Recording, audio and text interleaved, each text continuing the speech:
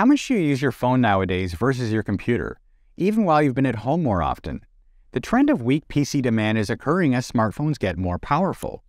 Streaming movies or music doesn't require a computer, and most administrative tasks don't need cutting-edge hardware.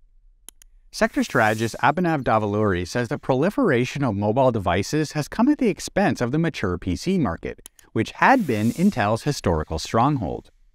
Intel has also been facing headwinds at the manufacturing level. Our biggest concern in recent years has been the company's delays with its 10-nanometer process, while AMD and TSMC take a technological lead on x86 products. Amidst the external and internal challenges, and after a rough year for Intel stock, the company cut its dividend a couple of weeks ago.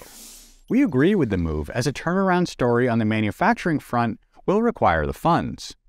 But we expect Intel will get its manufacturing back on track and return to a technological capacity much closer to its rivals. And just as Intel catches up with competitors, it will be facing another challenge from artificial intelligence and the type of hardware it prefers. The company's responding to that as well with non-CPU solutions as computing decouples from traditional computers. For Morningstar, I'm Andrew Willis.